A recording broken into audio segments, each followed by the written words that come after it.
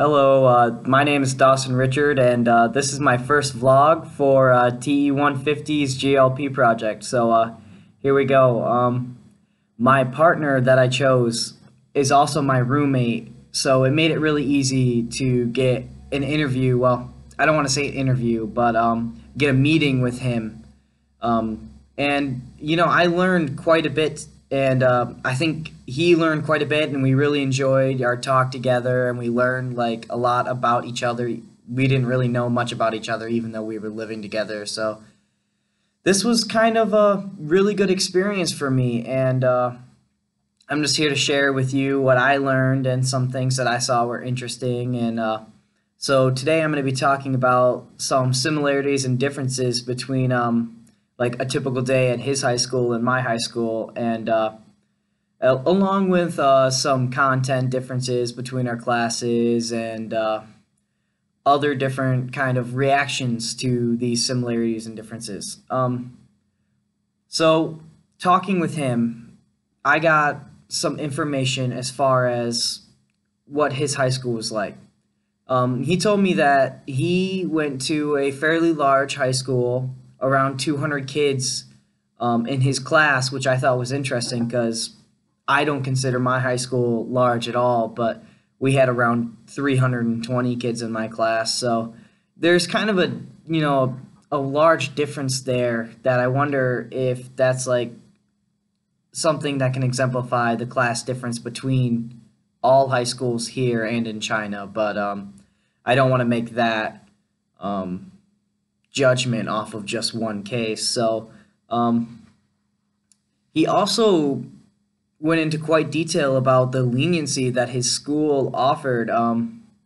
Unlike my high school, he was allowed to do quite a bit of what he wanted to do throughout the school day, as long as like he got his class stuff done. But for me, I didn't do anything that was not allowed by the class itself. So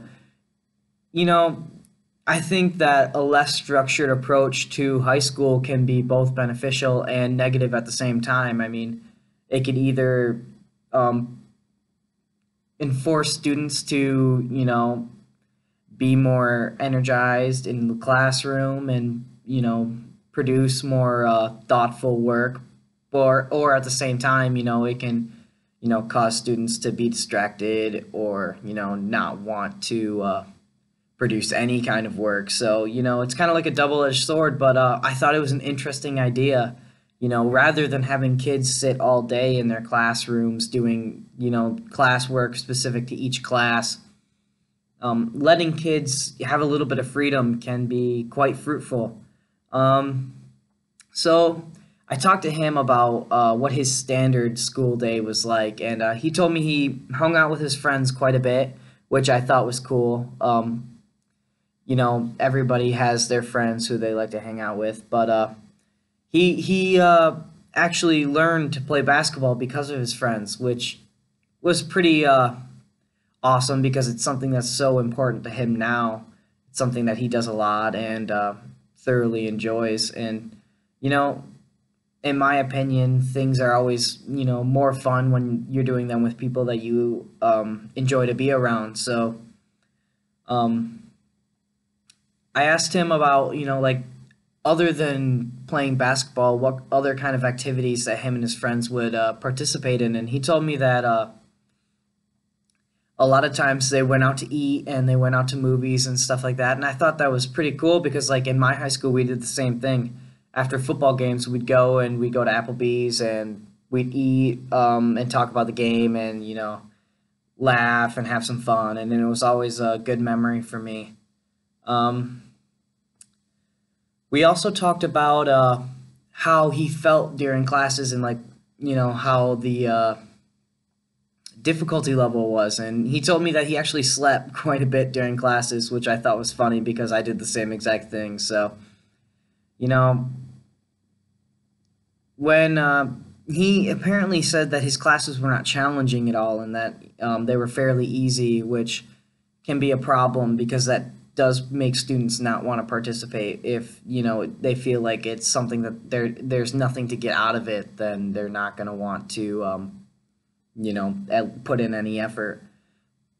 He actually told me that his school didn't even offer any like tests, so like the SAT and stuff like that. He had to go to separate classes off his school campus in order to uh, study for them and get ready to take these tests that are really important for each student. And I thought that was kind of crazy that a school wouldn't offer that, but he just kind of played it off like it was normal. And I don't know, my school, we offered SAT prep and all these different kind of classes to prepare students, like that was the end game, like that was the goal. But for him it was different, and I thought it was pretty interesting. So we also talked about what he thought an American classroom would look like while he was in China. So before he came here and started studying here at State, um, I asked him what he thought an American classroom looked like, and he said from the movies, and that he thought that the cliche movie stereotype is what high school's like here. And I kind of laughed, and then I thought about it, and I was like, he's kind of right. I mean, it is. They do kind of hit it spot on. I asked him how he felt about like in his school were there different small groups like cliques of people based on what they like to do or their personality traits, and he said much like here, they that is how people separate and segregate into small groups, and it just kind of is a testament to no matter where you are, society is kind of generalized in the same context that we like to be around people who we find are similar to ourselves. And I thought that was really interesting and a cool aspect of education. Um, I Overall, I thought that our high school experiences were pretty similar, and that really surprised me because prior to talking with him, I really did not know much about Chinese high schools. I didn't know about their structure. I didn't know about what it was like to be a student there.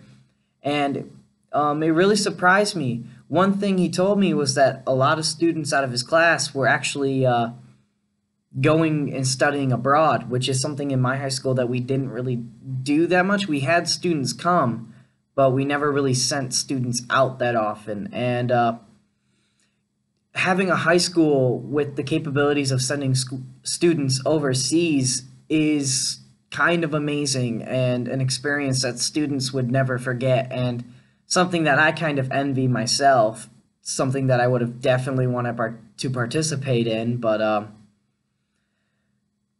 no, that's pretty much all we talked about.